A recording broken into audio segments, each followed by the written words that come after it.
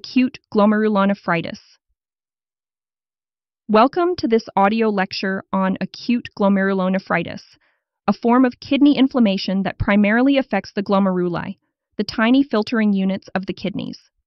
This lecture will provide an overview of the disease, its causes, symptoms, and treatment. What is acute glomerulonephritis? Acute glomerulonephritis is an inflammation of the glomeruli, the small coiled blood vessels within the kidneys that filter waste products from the blood.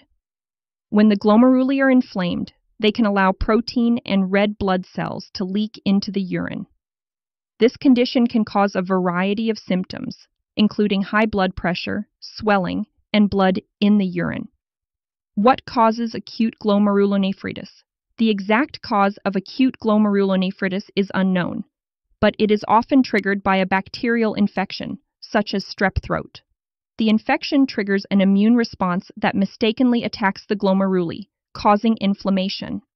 What are the symptoms of acute glomerulonephritis?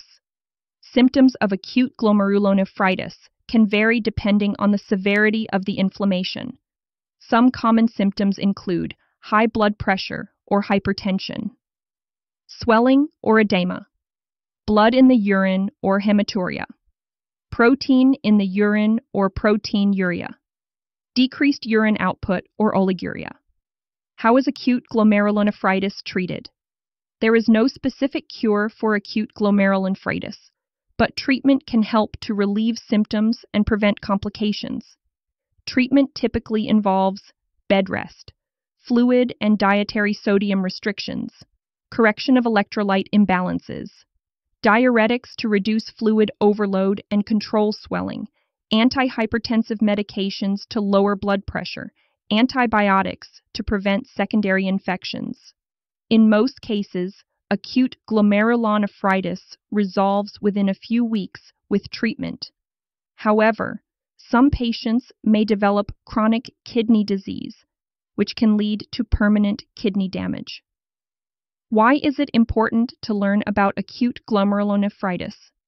Acute glomerulonephritis can sometimes mimic other treatable genitourinary diseases.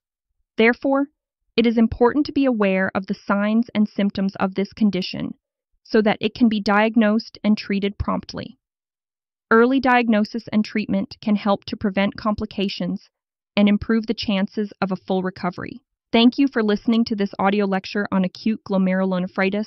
I hope you found the information informative and helpful.